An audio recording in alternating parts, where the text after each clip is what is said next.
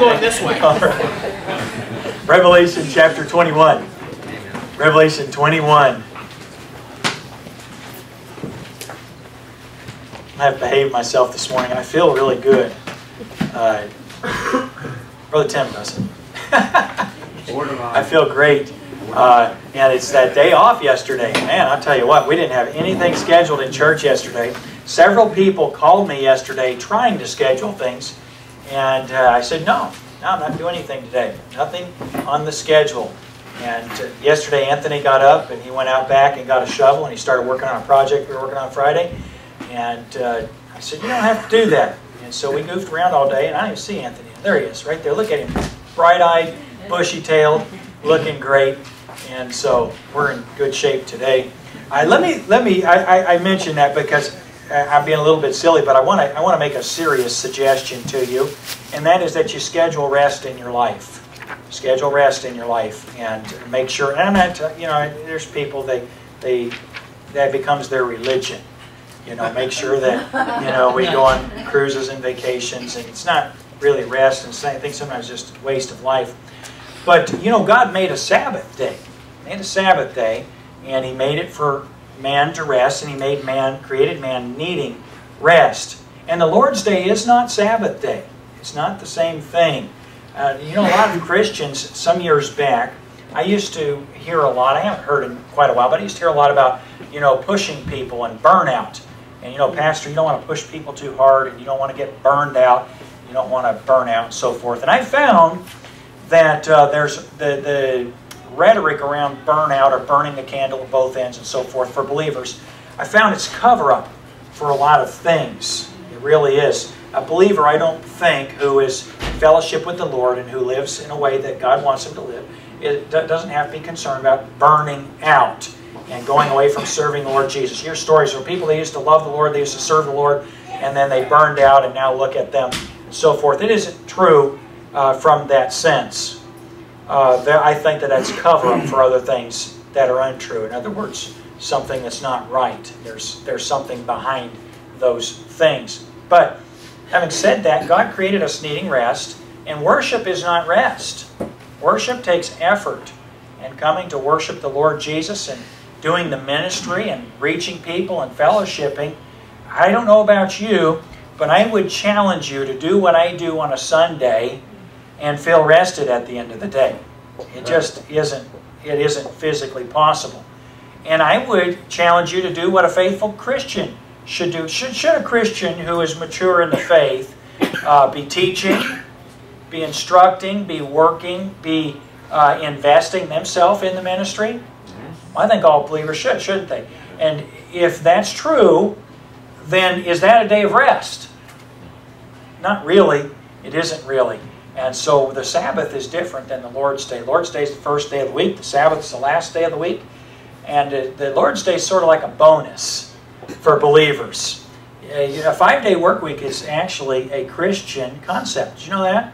A 5-day work week is a Christian idea. And the further we get away from God, the less we have it in our society, if you would take note of it. I grew up, and it could be because I'm from Kansas, but I think it would have been true here as well from people I've spoken to. I grew up where on Sunday morning when we went out to get in our car and go to church, everybody on the block was going in to get in their car to go to church. And where restaurants, most of them weren't open on Sundays, and gas stations were closed on Sundays. You say, Pastor, small rural town? Yeah, about 55,000 people, maybe 90,000 in the county or so, so a small area. But you know what? Everybody, we didn't all go to the same churches, but everybody worshiped. And the way society was different. My dad, for most of the years I was growing up, had a used car dealership, and the Salina Businessmen's Association had all gotten together and agreed that none of the businesses would do business on Sundays. And if you sold a car, you could actually lose your license on a Sunday if someone found out that you sold a car on Sundays. And that was just because that was the day, that was the time for it, because we used to be much more of a Christian nation than we are even today. We've progressed a long way. So when I say something like a 5-day work week is a Christian concept, it actually is. It used to be a 6-day work week, but then after the cross, then that first day of the week became a celebration.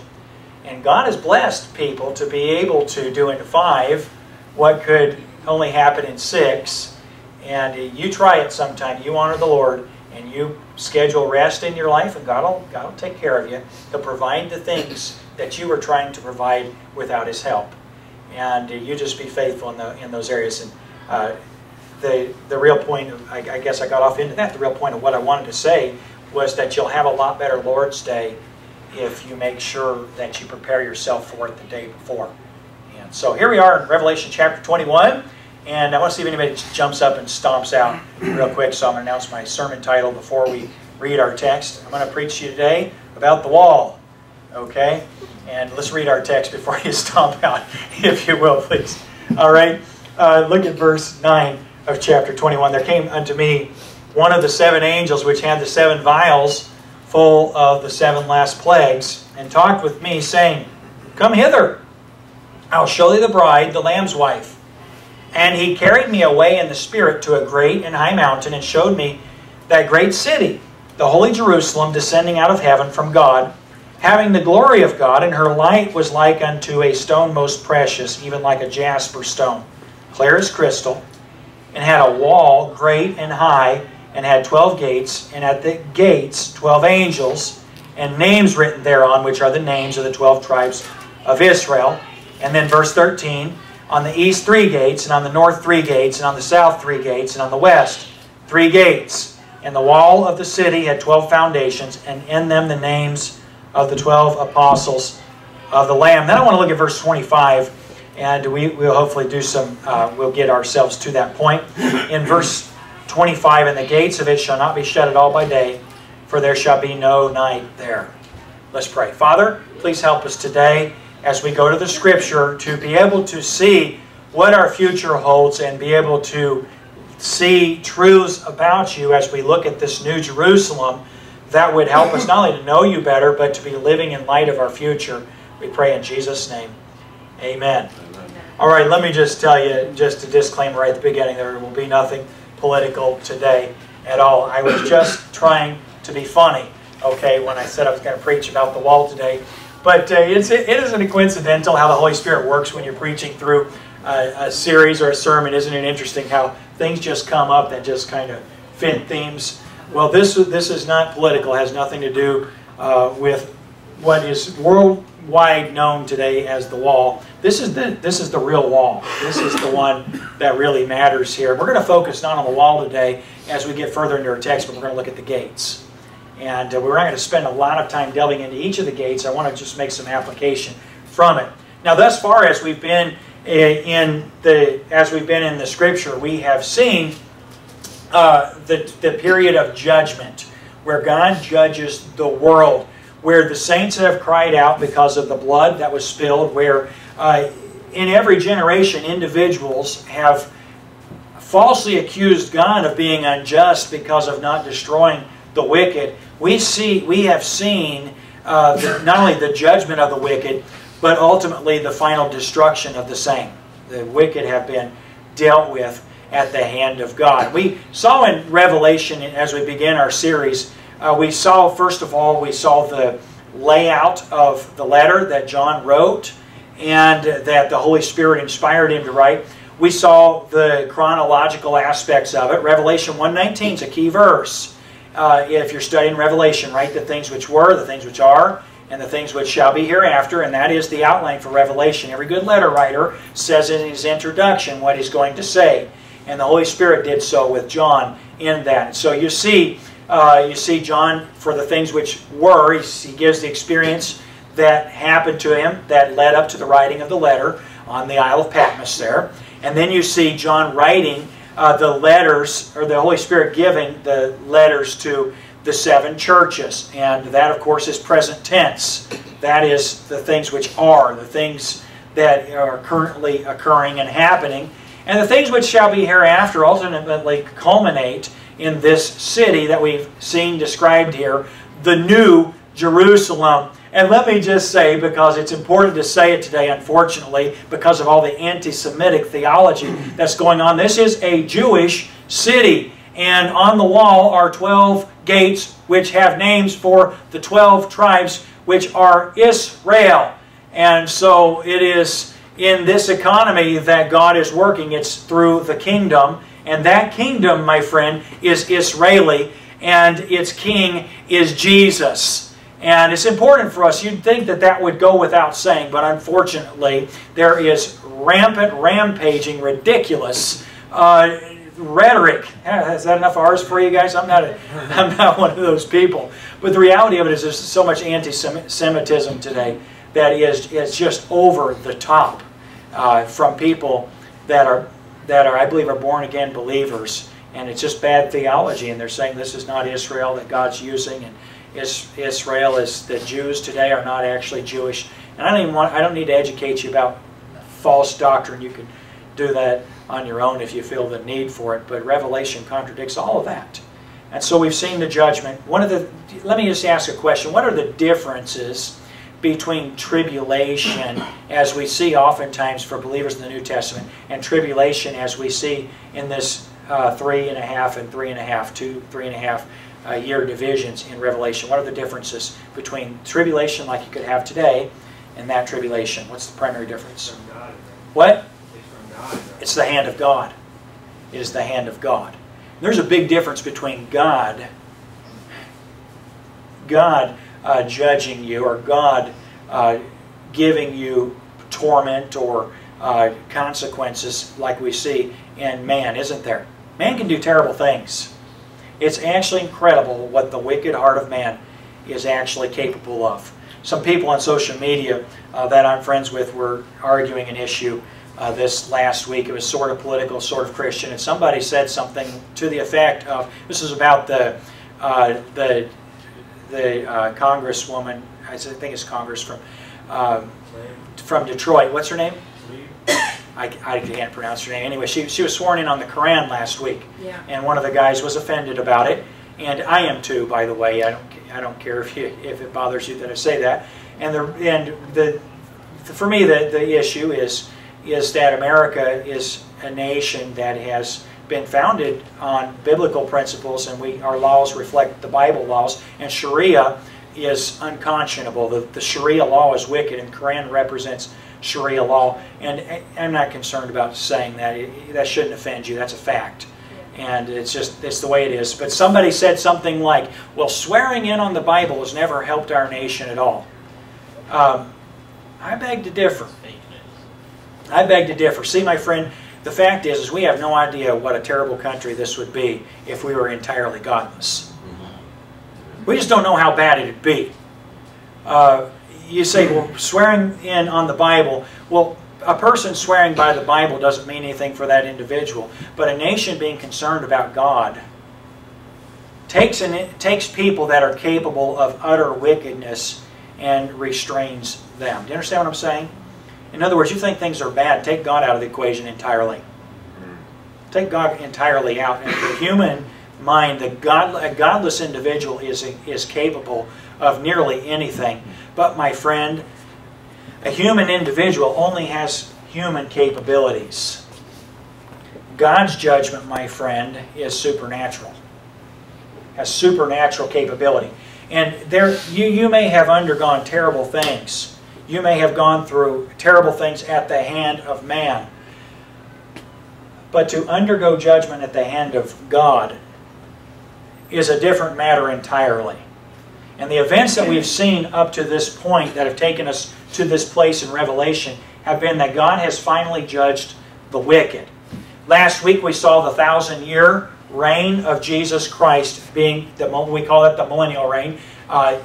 Millennium's 1,000 years, okay? In case you don't know what that is. There are a lot of people who say, well, where is that term in the Bible? Well, it's a 1,000-year reign of Christ. Just like rapture, a lot of people have a problem with the word rapture, which is a word for catch up or snatch or to take up, or the word tribulation. A lot of people struggle, or they develop theological implications about the word tribulation, and because you say, Pastor, you're just talking right over my head on what you're talking about right now. Good. I'm glad I am. I'm glad you haven't learned some of the nonsense that people come up with by defining words and making doctrines or attacking doctrines on the basis of a word instead of on the context of what the Scripture teaches. Okay, now, we saw the trumpet judgments. We saw the seal judgments. We saw the woe judgments. And one of the last woe judgments were 7 angels that were part of the last of the woe judgments. And we've seen those 7 angels mentioned several times. It actually leads us right into our context in chapter 21 in verse 9. You see it? There came unto me one of the 7 angels which had the 7 vials full of the 7 last plagues. Remember those terrible last plagues, the 7 vial judgments? And that's the third woe. They were part of the third woe judgment. And talk with me, saying, Come hither, I will show thee the bride, the Lamb's wife. Now, I like this for the... I'm being a little bit silly here, but only a little bit. I like this for the PR of the 7 angels, because we only know them as destructive up to this point. But an angel is simply a messenger, and in this case, a messenger of God. And in this case, they're not coming to do something terrible. They're not coming to release a terrible judgment. They're coming to show John that greatly anticipated event, which is the revealing of the bride of the Lord Jesus Christ. Now, we've been introduced to the bride several places in the Scripture. We know that the church is part of that bride of Jesus Christ. And we know here from the Scripture, now don't choke on this, but we know here that this bride ultimately ends up having not only the foundation of the 12 apostles, but the gates of the city of this bride, Jerusalem, are the 12 tribes of Israel. And so there are individuals that think the bride's the church, and there are individuals that think that the bride is the 12 apostles. And my friend, theological systems overcomplicate simple truths sometimes. The fact is that the bride of Jesus Christ are the saved.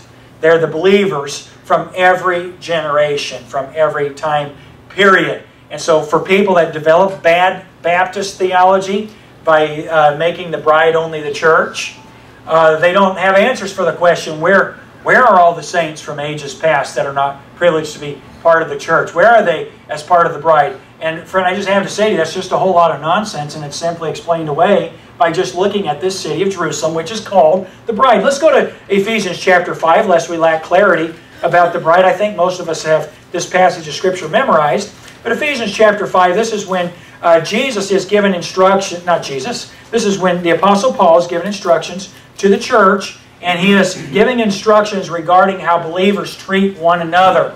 And he begins in verse 21 by commanding the believers to submit themselves one to another in the fear of God. And then he just goes through, in particular, the family unit, wives, husbands, children, parents. Goes through the different relationships that everybody has. And pretty much everybody is one of those 4 classifications, right? You're either a wife or a husband if you're married, and you're either a child or a parent if you're born sometime, somewhere. Okay, so general statements, and it's the way that believers are to behave toward one another is to submit themselves one to another in the fear of God. And a husband submits in the way that a husband's supposed to submit. A wife submits in the way a wife is supposed to submit. A parent submits in the way a parent's supposed to submit. And a child submits in the way that children are to submit. And the script in Ephesians 5 explains that. But right in the middle of that explanation, the Apostle Paul gives a little bit of information. And he talks about the mystery of Christ and His church. Look at this in verse 25. He says, Husbands, love your wives, even as Christ also loved the church and gave Himself for it. So we know that we're going to see that the bride of Jesus Christ is all those individuals whom Christ gave Himself for. So you want to if you want to compile a little bit of a list that gives you an understanding of whom the bride is, you could say the bride of Christ are individuals that Jesus gave Himself for. All right, let's just go through some time periods and ask the question of whether Jesus gave Himself for these individuals or not. Adam and Eve. Sure. Yes, Jesus gave Himself for them. I love Genesis chapter 3 when the Scripture prophesies the seed of a woman will bruise the serpent's head. And that's a prophecy that Jesus is going to give Himself for Adam and Eve. Could we say Abel, Noah, Abraham, Moses, Israel, the church. In other words, are these individuals Jesus has given himself for? You see, Pastor, you missed Job. Yeah, I think he gave himself for Job too. Don't you agree? So the bride simply described, are they not individuals that Jesus Christ has given himself for? Yes. Okay, now isn't it rather snobbish for individuals to try to say that the bride is only the church? It's not just snobbish, but it just doesn't fit with the Scripture. Now, for us, what dispensation, what of God offering out himself for them, what dispensation of the bride involves us in our part in being the bride of Jesus Christ? What? Grace. Yeah, the grace. Well, grace, you know, it's interesting. This is the period, the age of grace, but grace is not new to the church. You know, grace did exist before the church. I try to be careful and qualify that when we say grace, but I would say certainly the church. Jesus Christ established his church.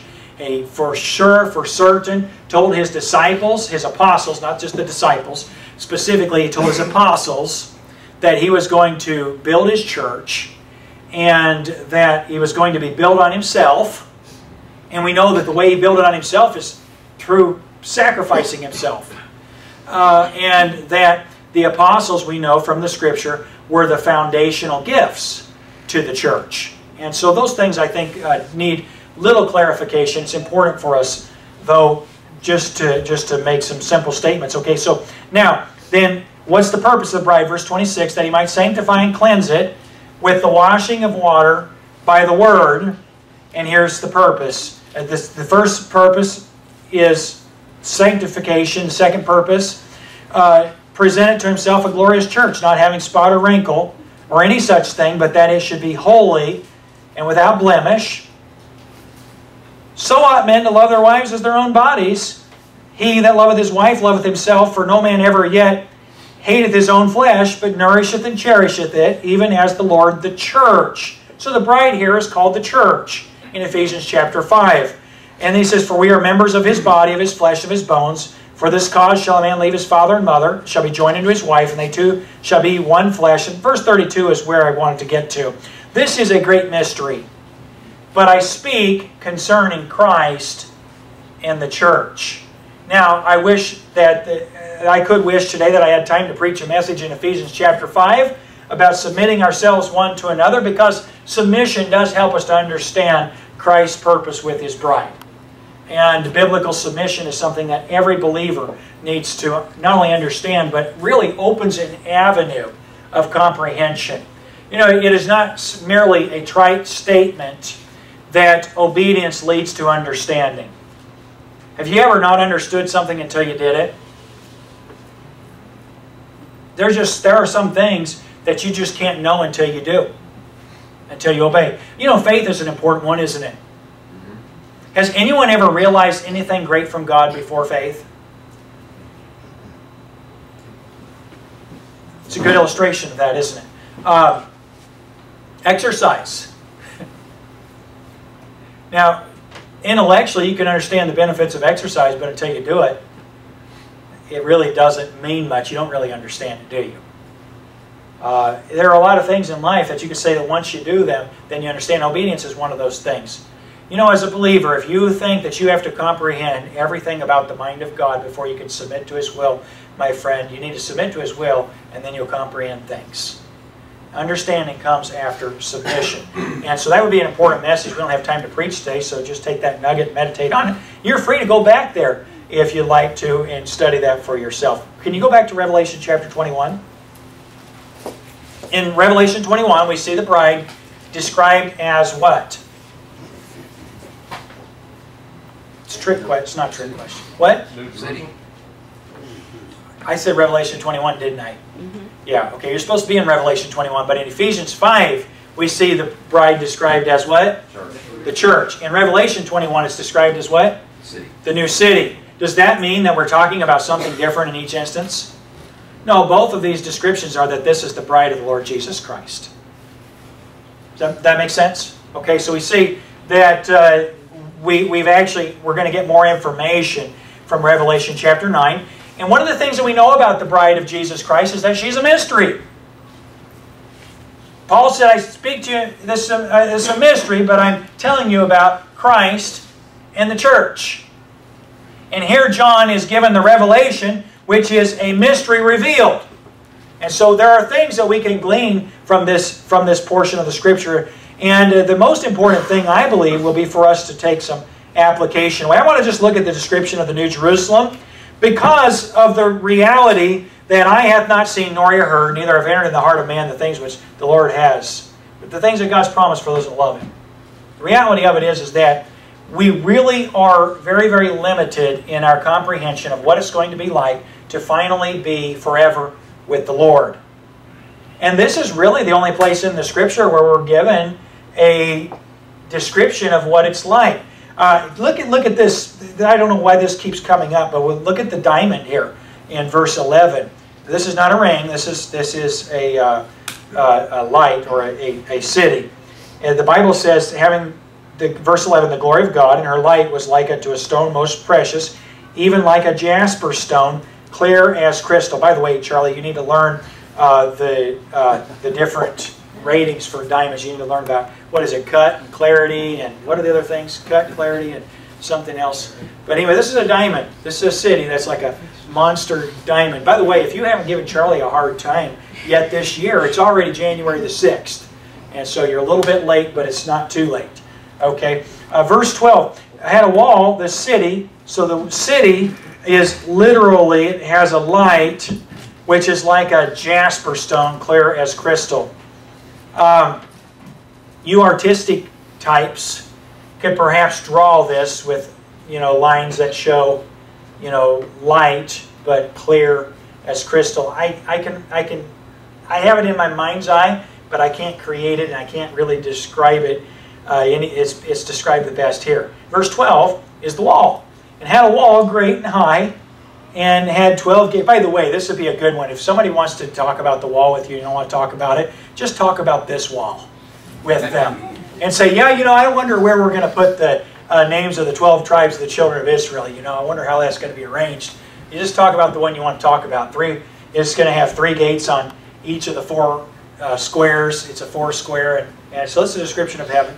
Verse 12 had the names written thereon, which are the names of the 12 tribes of the children of Israel. Verse 13, on the east, 3 gates. On the north, 3 gates. On the south, 3 gates. On the west, 3 gates. And the Bible says in verse 14, the wall of the city had 12 foundations, and in them the names of the 12 apostles of the Lamb. So there are 12 foundations, and in the foundations, buried in the foundations, were the 12 apostles of the Lamb. Now this is not an insignificant reference here in the Scripture. Other places in the Scripture, for instance, Ephesians talks about the foundation of the church, which is what? The apostles and the prophets. And here we find the apostles' names are in the foundation of this great city. Now, you think that it's because each of the apostles were so special that their names became significant to God's eternal city? Or is there a little more something to it than that? In other words, I'm a Peter fan. I love Peter. I especially love the heart of Peter in 2 Peter. The best thing about Peter is that little gaze you get into, kind of that mature, godly man that was being greatly used of the Lord with just such a sweet spirit about him as you read 2 Peter. It really is a neat thing. But I just don't see Peter being foundational to the great city. You understand? I'm not bashing. I'm not picking here. Paul, when he described himself as the chief of sinners. And I feel like the chief of sinners. I feel like the chief of sinners. But when I read Paul's rap sheet, I realize I have nothing on the man. I mean, just murdered a lot of people. And, the man was a terror against God. I mean, before Paul was born again, he breathed out threatenings and slaughter against the disciples of the Lord. And when God met Paul on the road to Damascus, he said, "Why persecutest thou me?" I've always been afraid to blaspheme the name of God. I've always been afraid to persecute the cause of Christ. I'll just be honest with you, I've had a healthy respect and fear. The way we've lost it in this generation, it's an excerpt, it's an aside, But we've lost fear. Fear to blaspheme. You know, as I read in the Scripture, and I was thinking of this last week as I was reading about the children of Israel complaining against God and Moses, I thought, how could anyone have the audacity to complain against God? I was taught growing up not to complain. My parents taught me it's not okay to complain about anything. You don't complain about anything. You sure don't complain about the bread that God's provided or the meat that He's provided and the water that He's provided from heaven. You don't complain about anything God's provided. It was never okay. And I'm mentioning this to you because I think that it's a teaching, it's a mindset that we need to bring back into Christianity, where people think it's okay to just gripe and be ungrateful for things and to complain about things, but ultimately complaining is blasphemy against God. In other words, God, the life you've given me, the circumstances that I am in, that you have provided, are not good enough, and therefore you are not good. It's incredible that individuals would have the audacity to blaspheme or complain against God. And we ought to be careful about Christian. And just in general, complaining ought to be something that we just work out of our permissions. We just shouldn't have permission to. But I've had people say things like this to me. I've had people say, my life is hell. I've had people say that. I just think that's just utter blasphemy. I wouldn't dare say something like that. I wouldn't dare say something like that because of the accusation it makes against God. Now listen, Jesus gave Himself for you. And because of sin, you're wicked and you deserve consequences, but your life isn't hell. Hell is something different altogether, not to be compared with anything that God's provided for you. And it's important for us. And so now, let's get back into looking at, we were talking about Paul and his name being the foundation. My point in discussing Paul along those ways was to say, I don't think that Paul as a person merited his name in the foundation. Now you could go off here, couldn't you? How many of you guys are going off saying, well, there are more than 12 apostles, and deciding which ones get to have their names here? I don't know, and you don't either. It's fun to think about, but don't spend too much time there because you can't know until you see it. The 12 which make it in the foundation of the city. But if you want to discuss all the apostles, that's a fun, probably fruitless argument, but fun nonetheless. Maybe it's Matthias that's there. Who knows? Or it's certainly not Judas. I don't think Judas will be one of the 12 here. That's Iscariot Judas, I mean to say. Now, so what's the significance? It's the Word of God. It's the Word of God. This city is a foundation that's built upon the living Word of God, the literal Word of God. And my friend, till you begin to study the significance of God's eternal Word, you just won't understand the significance of this book, but literally the foundation of the city. The foundation of the city is the 12 apostles. And the Scripture refers to the apostles as the apostles and prophets. That is the Word of God. That's the foundation of the church, and it's the foundation of the city. And we know that Jesus Christ is the incarnate Word. And so I believe the reflection here would be the reflection of Christ's church and of what Christ did through the apostles and ultimately what the apostles signify. Verse 14. Now verse 15, He that talked with me had a golden reed to measure the city and the gates thereof and the wall thereof. No cheaping out for measuring instruments here. I posted on Facebook a few weeks ago a picture of one of my toolboxes. I was trying to clean some things out of my garage, and I think I found something like 8 or 9 of the same tape measures. I have about, I don't know how many tape measures, the 25-foot Stanley Fat Axis. I have a lot of them, and I have a toolbox with, I think, like 7 of them in the drawer there. Just that has nothing to do with anything other than some of y'all woke back up and thought, man, he might have as many tape measures as I do. But the reality of it is that this city is measured with a golden reed. I don't want to go into the measurements here, but people that think that they understand the dimensions better than I do think that this city is 4 square and it is 1,500 miles in every direction. So 1,500 miles up, left, right. So it's described as a cube, and it's described as a 1,500 mile wide city. Now, let's look at verse 17. He measured the wall thereof 144 cubits according to the measure of man, that is, of the angel. That's the angel that measured 144 cubits that men would understand. In verse 18, the building of the wall of it was of jasper, and the city was of pure gold, like unto clear glass. Can you imagine a diamond wall with clear glass? You know that would cost more than $5.3 billion, I am pretty sure. So they need to definitely GoFundMe's not going to work on this one. Verse 19, the foundations of the wall of the city were garnished with all manner of precious stones. The first foundation was jasper, the second sapphire, the third chalcedony, the fourth an emerald, the fifth sardonyx, the sixth sardius, and the seventh chrysolite. So initially when I read about the foundation of the 12 of the apostles, I think of it in terms of, you know, this one gets this section and this section. But it's layered foundation, 12 layers of the foundation. And so the 11th jacinth and the 12th an amethyst.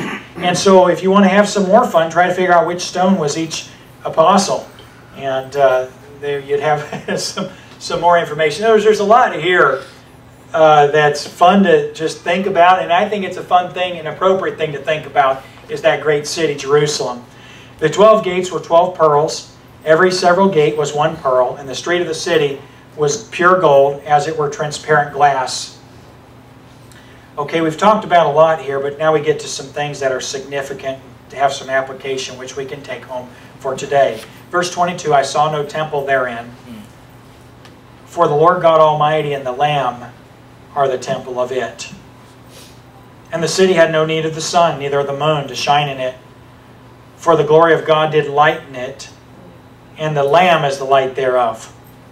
And the nations of them which are saved shall walk in light of it, and the kings of the earth do bring their glory and honor into it.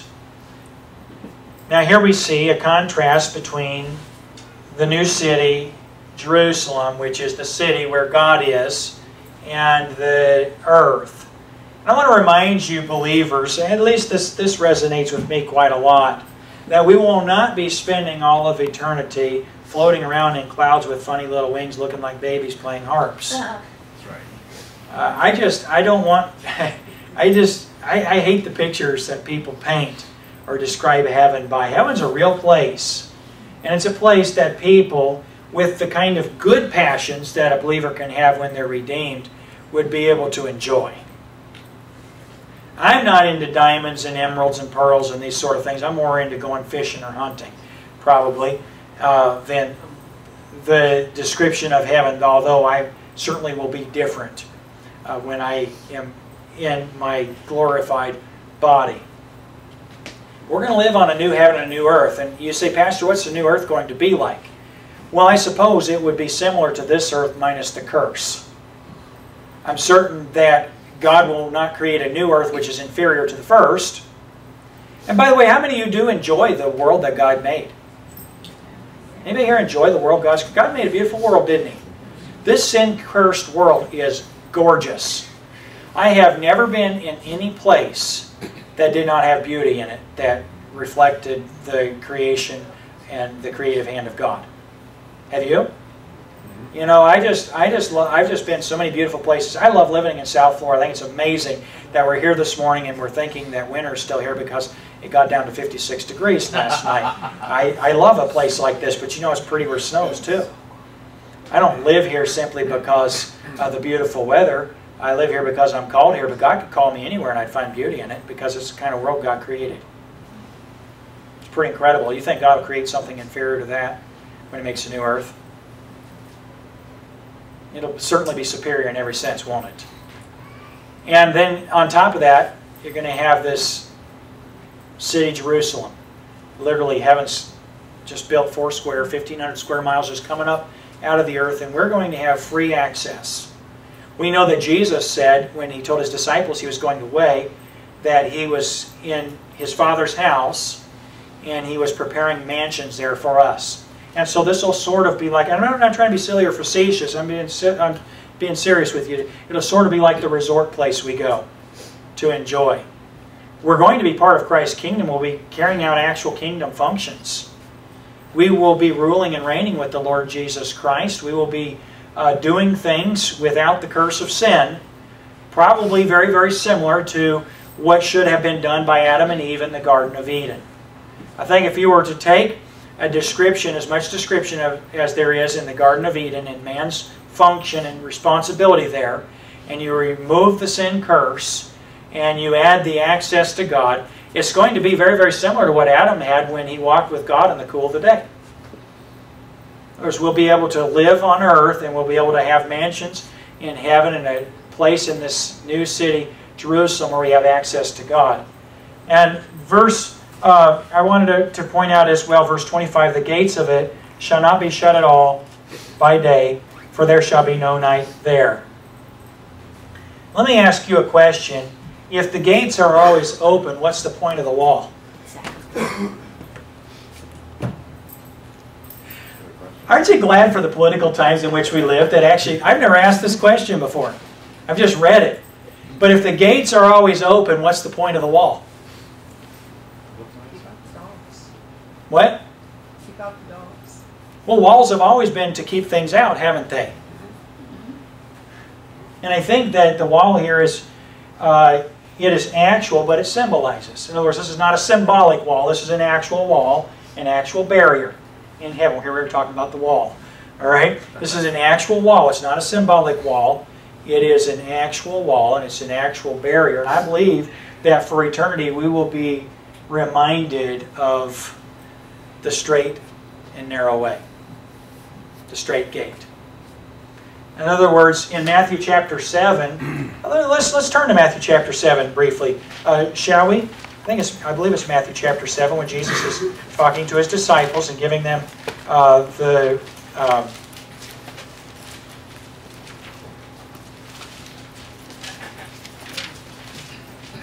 requirements for a disciple. Let's see if I can find it here. In verse 13. One of the things that Jesus wants to be an attitude of a disciple is, enter ye in at the straight gate. For wide is the gate, and broad is the way that leadeth to destruction, and many there be which go in thereat. Because straight is the gate, and narrow is the way, which leadeth unto life, and few there be that find it. Let's read that last phrase again. And few there be that find it. Now I'm reminded by Matthew chapter 7 and verse 14 that as far as I know, more people go to hell than heaven. Because the gate to destruction is wide. And a lot of people go in it. And the gate to eternal life is narrow, and a few people go in it. I just want to tell you, without any kind of apology, that God is narrow-minded when it comes to being part of this city, New Jerusalem. All roads do not lead to Rome, or in this case, to heaven. Many individuals want to overlook the statement that Jesus made in John 14:6 when He said, I am the way, the truth, and the life. No man cometh unto the Father but by me. My friend, I don't know how many people in my short lifetime have said to me, you know, I have a real problem with God requiring us to come to Him His way. How could God be good and require us to come to Him? Why can't I just do good works? Well, good works don't save you from your sin. They don't redeem you to God. Why can't I just come to God without Jesus? Why does it have to be Jesus? Why can't it be another religion? Why? See, there are many paths to destruction, my friend, but Jesus is the way, the truth, and the life. No one else has died. No one else is a worthy lamb to be sacrificed for our sin than Jesus. And I believe that the gates to this city with walls, I believe that the reminder to us by the walls are that there was a barrier between man and God. And that the open gates are a picture that there was a narrow way that provided us access to God. And the gates here are all about access. The wall's all about a barrier, and the gates are all about access. It's interesting that in this description that this is sort of the last thing described, isn't it? the gates. And it's never dark out, so you don't close them at night. The gates of it shall not be shut at all by day, for there shall be no night there. And they shall bring the glory and honor of the nations into it. And again, we see supported what we said a moment ago about walls and gates. Walls keeping out evil things, and gates allowing access the right way.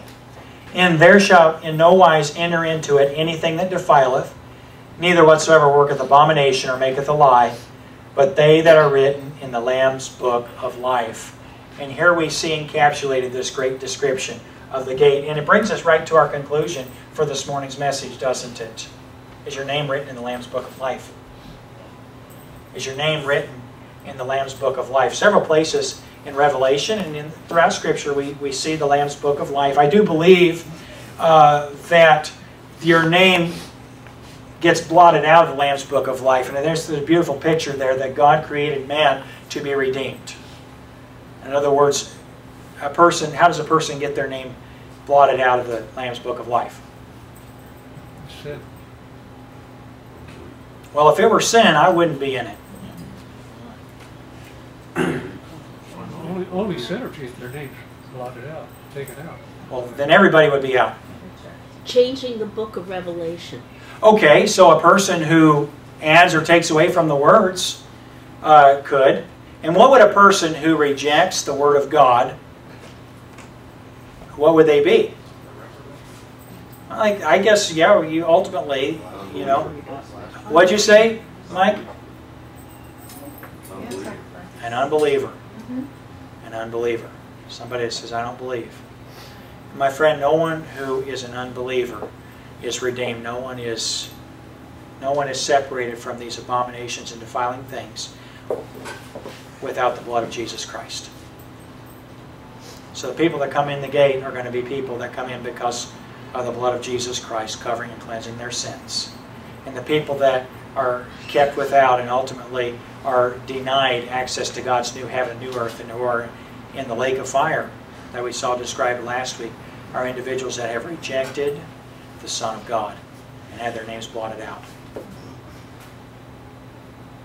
My friend, if you're here this morning, can I say to you on behalf of God that His attitude towards you is He wants you to have access? God's provided for you. He said, I want you to have access. But it'll be access God's way. You're not going to be able to have your sin and have God. You're not going to be able to have it your way and God will compromise and allow it. This is a straight gate. It's a narrow way. And the only access, my friend, is the easiest access in the world. But it's the only access. It's a narrow way. It's not a broad way. It's not everything can go this way. No, only one thing goes this way. And that's the blood of Jesus Christ. So, Pastor, how do I have that? Well, my friend, nothing could be simpler, actually. Entering in at the straight gate is one of the simplest things that any individual can do. And that's to go in God's way. And the way God has provided, if you read John 3, and the description that Jesus gave Nicodemus, was the way God provided was by faith in Jesus Christ. He said, as Moses lifted up the serpent in the wilderness, even so must the Son of Man be lifted up, that whosoever believeth in Him should not perish, but have eternal life. And just like those bitten by venomous, deadly serpents in the wilderness could look to that serpent in the middle of the camp, that brass snake, which symbolized faith, they just turned and looked. You can look to Jesus. So, Pastor, I don't know if I have enough faith. Can you ask God to save you? How much did it take for a person to look to the serpent in the middle of in the wilderness? How much faith did it take? Just enough to turn. Could you look at it in doubt?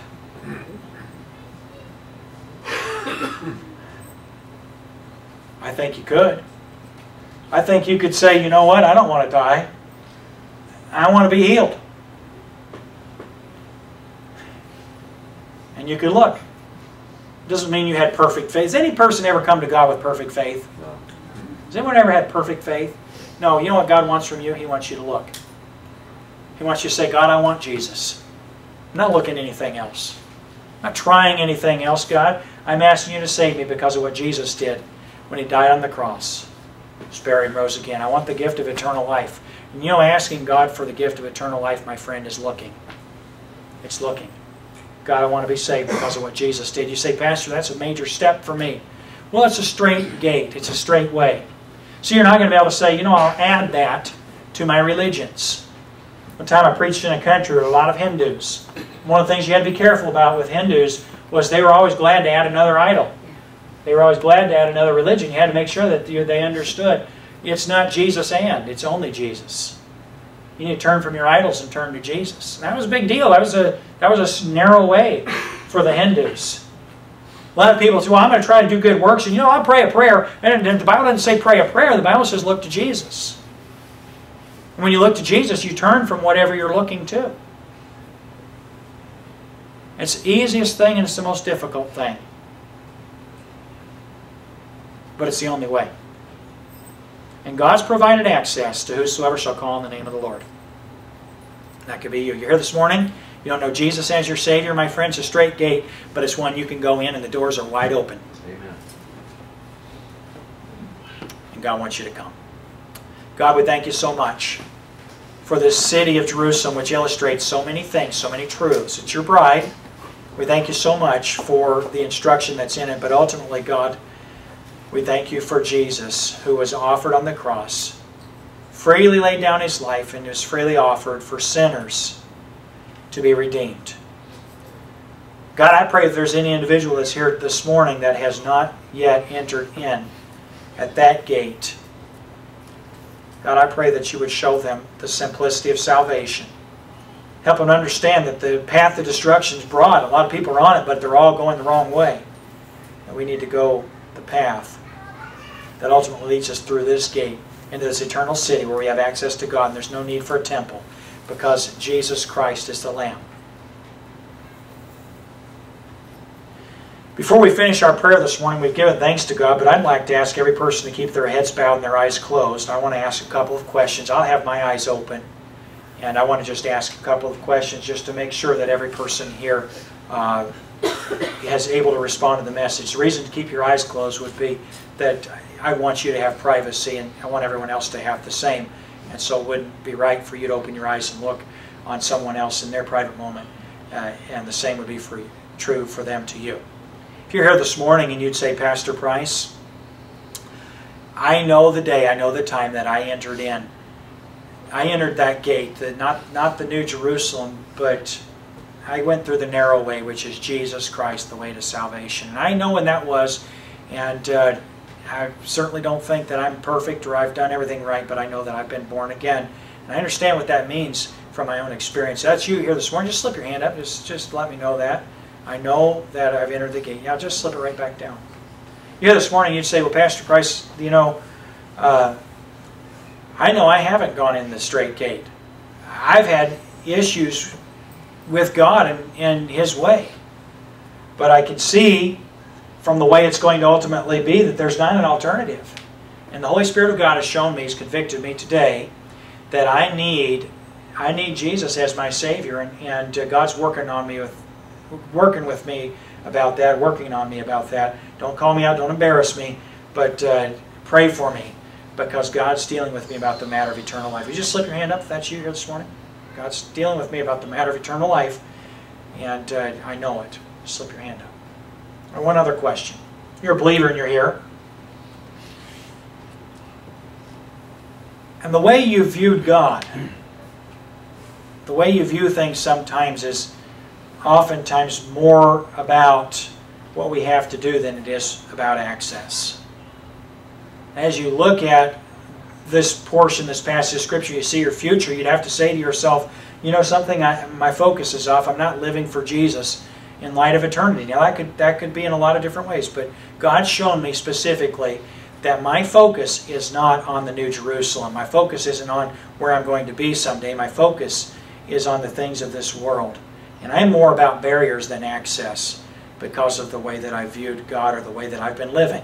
If God's just convicted you about something specific, you just slip your hand up and say, Pastor, pray for me. Yeah, just slip them right back down. Pray for me. I've been viewing God that way. Yeah, anyone else? Just slip your hand right up, right back down. Okay? And we're going to have a moment of invitation then. We're going to allow people the time to respond as well.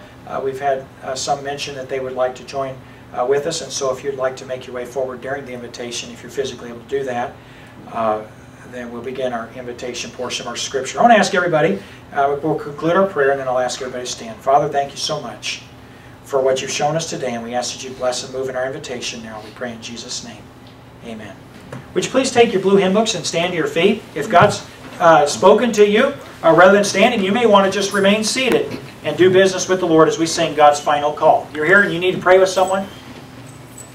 If you want to, yeah. If you need to pray with someone, feel free to move during the invitation. God's final call, page 250.